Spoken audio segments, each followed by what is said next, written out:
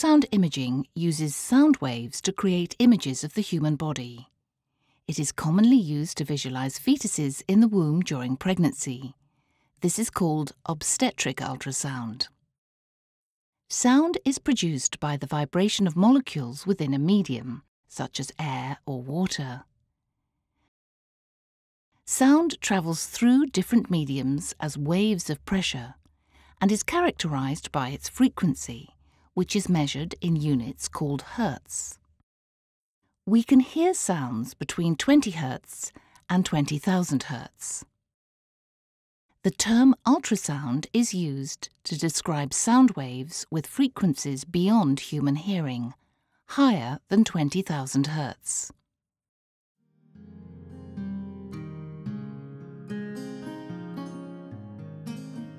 An ultrasound machine consists of a probe connected to a scanner unit, which provides controls and displays the images. Inside the probe, there are quartz crystals called piezoelectric crystals. When an electric current is applied to these crystals, they change shape very rapidly. It is these rapid shape changes, or vibrations, which produce waves of ultrasound. The probe sends these ultrasound waves into the patient's body. At each boundary between different tissues or organs, some of the sound waves are reflected back to the probe, which records the position and strength of these echoes. The scanner unit combines this information to create an image of the boundaries of the different tissues and organs which the sound waves are being reflected from. The ultrasound machine calculates the depth of each boundary by measuring the time taken for each reflected wave to return. The deeper the layer, the longer it takes for each signal to return. Fluids, such as blood, urine, or the amniotic fluid inside a woman's womb, do not reflect the sound waves and are generally seen as black in the image. In obstetric ultrasound, the amniotic fluid provides an acoustic window, which allows the other tissues to be clearly displayed.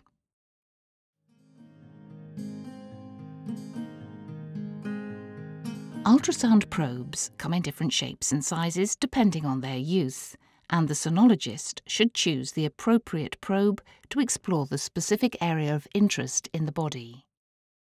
Different probes also produce different frequencies of ultrasound. Probes using higher frequency ultrasound produce a very precise image, but are limited by the depth they are able to penetrate, while lower frequency probes allow for deeper penetration at the cost of a lower resolution image. The shape of the image displayed by the ultrasound machine depends on the arrangement of the piezoelectric crystals within the probe. For example, a probe with a flat face or footprint has a rectangular or linear image. The curved shape of the curvilinear transabdominal probe, commonly used in obstetrics, produces fan-shaped or sector image. The footprint from the transvaginal probe is also fan-shaped, but typically has a wider sector angle than the transabdominal curvilinear probe. The piezoelectric crystals within the probe are very fragile. The probe is the most delicate and expensive part of the machine and should always be handled with care and stored correctly when not in use. The cable connecting the probe to the imaging unit is also vulnerable to damage if not looked after.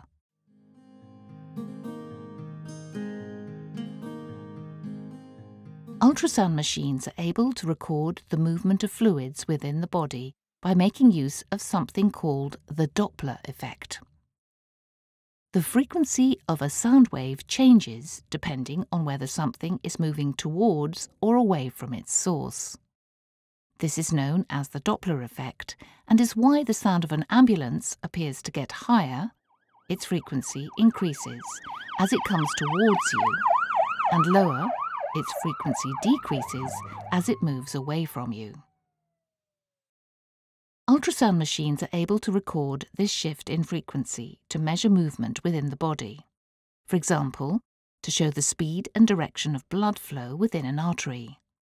This is most commonly shown with colour, where movement towards the probe is shown as red on the display and movement away from the probe as blue. In addition to colour Doppler, other common types of Doppler are pulsed wave Doppler and power Doppler.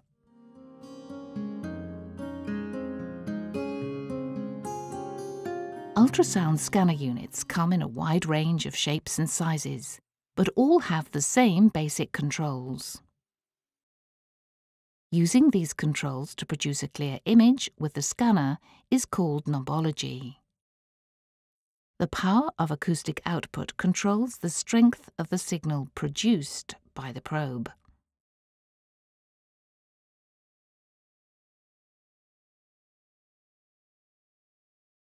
Overall gain controls how much the overall signal received by the probe is amplified, like turning up the volume on a stereo. The higher the gain, the brighter the overall image will be. Ultrasound signals decrease in strength the deeper they penetrate into tissue, meaning that the corresponding echo received by the scanner is also weaker. Uncorrected, this would result in the deeper parts of the image appearing darker than the superficial layers.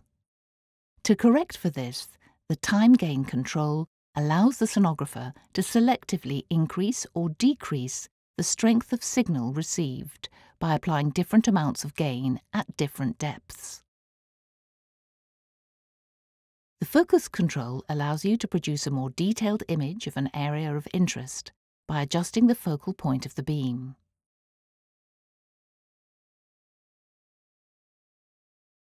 The depth control defines the depth of visible area shown in the image. In order to optimize the image resolution, it is important to make sure that the depth selected matches the area of interest. The field of view controls the width of the image. The narrower the field of view, the better the resolution of the image.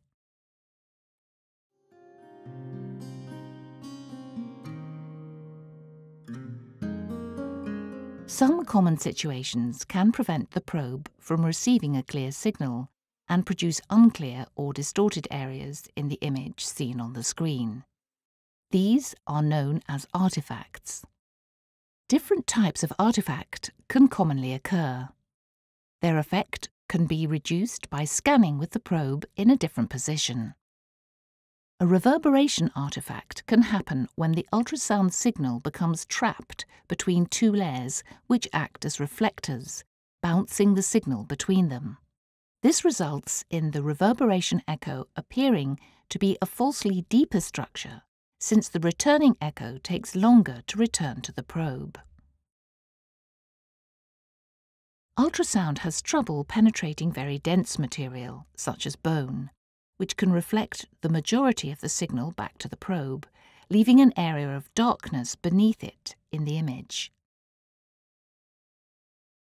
Side lobe artifacts can happen when the ultrasound signal is reflected back from tissue to one side of the main sound wave, causing incorrect information being displayed in the image.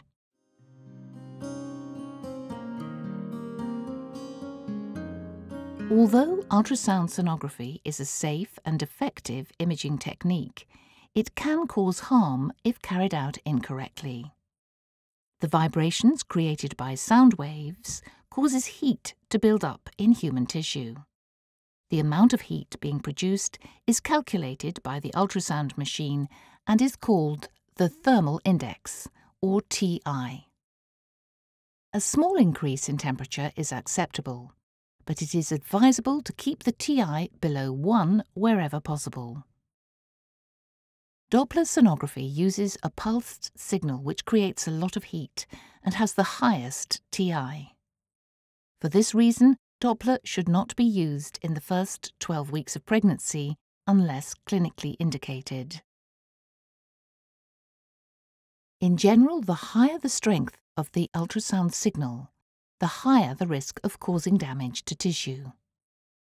For this reason, the strength of the signal should always be as low as reasonably achievable, ALARA, and the examination time should be kept as short as possible. The ALARA principle, as well as other safety statements adopted by the International Society for Ultrasound in Obstetrics and Gynaecology, can be found at this web address.